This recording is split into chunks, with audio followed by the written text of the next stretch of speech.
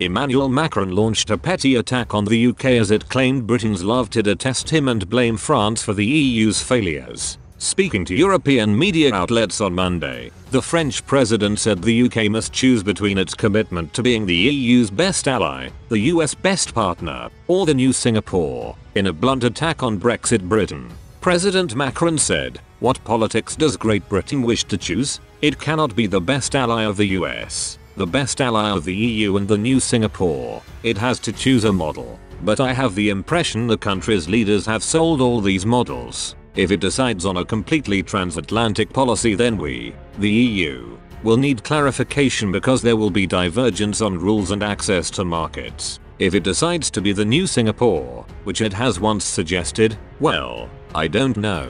Asked about the future of the bilateral relationship between France and the UK post-Brexit, Macron said, "Our destinies are linked, our intellectual approach is linked, our researchers and industrials work together. I believe in a sovereign continent and nation states. I don't believe in neo-nationalism." The French leader added, "I am for common ambition and a common destiny. I hope Boris Johnson is also on that path, because I think the British people are. We remain allies. History and geography don't change, so I don't think the British people have a different destiny to ours." But asked by The Guardian to give his personal opinion on the UK's decision to free itself from EU's shackles, he said, "I like your country a lot, but as I have already said, I think Brexit is an error. I respect the sovereignty of the people and the people voted, so it had to be done. But I think that vote was based on a lot of lies and now we see it has made things much more difficult in many ways. Whenever there's a problem with the EU,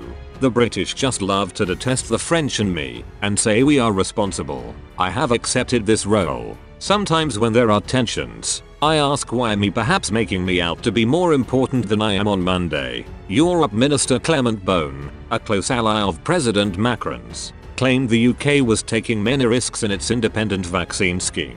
He questioned Britain's decision to give out doses 12 weeks apart and questioned the efficacy of the Oxford-AstraZeneca jab. Asked whether the EU's handling of the pandemic was an advert for Brexit, Mr. Beaune replied, "It has nothing to do with Brexit, but I understand that you make the comparison. The British are in an extremely difficult health situation. They are taking many risks in this vaccination campaign. And I can understand it, but they are taking many risks. They have massively spaced, and the scientists have told us not to. The 2 injections apart in up to 42 days. They mainly depend on one vaccine, AstraZeneca. The European authority will tell us tomorrow, but Germany has already told us about doubts regarding the effectiveness in people above 65. The UK has used a vaccine in this age group.